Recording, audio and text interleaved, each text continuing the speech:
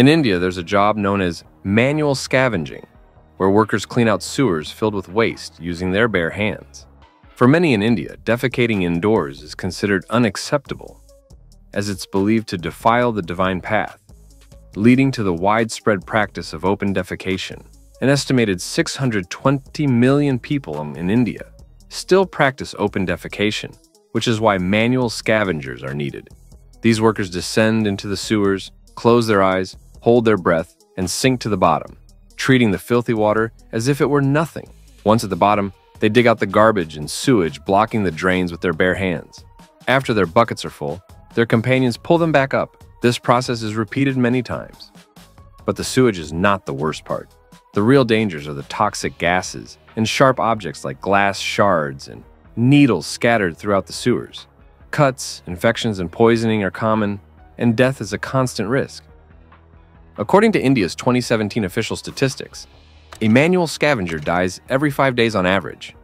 Even though manual scavenging is legally banned in India, the government doesn't recognize these workers, so when they die, they receive no compensation.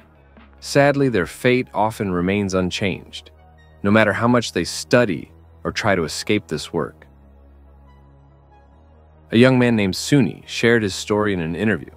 His father was a manual scavenger, and Suni worked hard to avoid the same path, earning 6 degrees.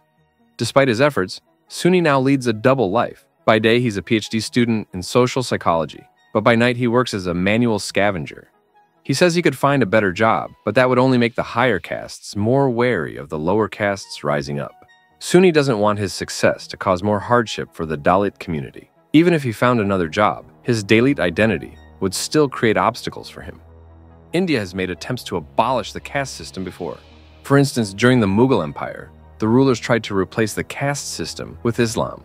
However, this provoked strong resistance from the higher castes. And before long, the Mughal Empire collapsed. In India, there's a group known as the Caste rebels who make a living by stealing electricity. Their story goes like this. In July 2012, 3 of India's major power grids failed in quick succession, plunging 670 million people into darkness, a world record for the largest blackout.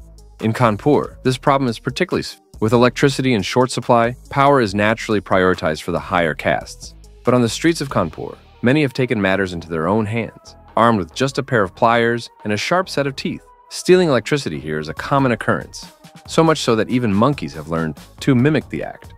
Singh is a true expert at stealing electricity. Just look at the tangled mess of wires he works with. Each one could be deadly. A single mistake, and touching the wrong wire could be fatal. That's why some say there are no mediocre electricians in India. They've already met Brahma. This isn't just talk.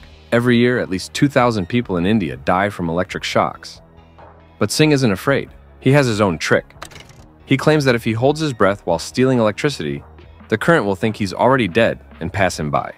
In Hinduism, killing someone near death is a sin, and Singh believes electricity follows the same rule.